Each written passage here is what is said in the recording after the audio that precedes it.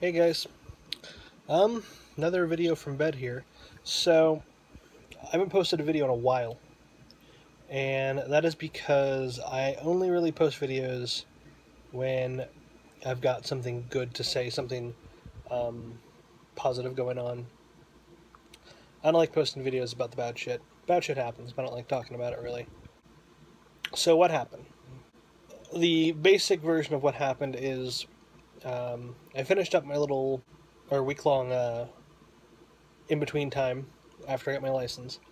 I got teamed up with a TNT driver who, and I can't make this stuff up, was a 350-pound black gang member from Crenshaw neighborhood of Los Angeles.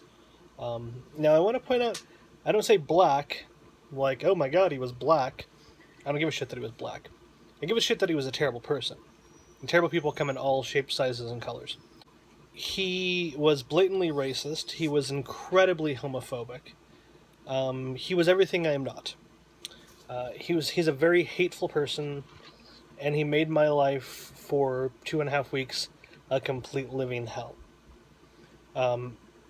When it was my time to sleep, he would blare music. He would talk on the phone as loud as he possibly could, constantly swerving around because he wasn't paying attention to what he was doing.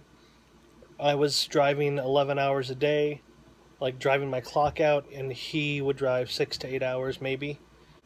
By the time I finally said, fuck it, I gotta get off this guy's truck and find a different driver, by the time I got back to, I ended up in Springfield, Missouri, at the terminal there, I was so sleep deprived I was hallucinating, and I hadn't had a shower in 5 days.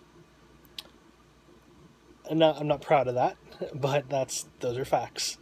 I hadn't eaten. He was constantly threatening to leave me in the middle of no fucking where. It was... I don't want to really relive it, so I don't want to talk too much about it, but it was an absolute nightmare. It was something I wouldn't wish on anyone. And fortunately, I was able to get off of his truck and get out of there. I hitched a ride from the Springfield terminal to my home with a really nice guy named Zeno, and he's from Algeria. Really, really cool guy. Something I didn't realize it was Ramadan, so he was fasting from sunrise to sunset, essentially. So that was an interesting experience. But I've been home for the last week or so, just like relaxing and decompressing and washing all of that negativity away.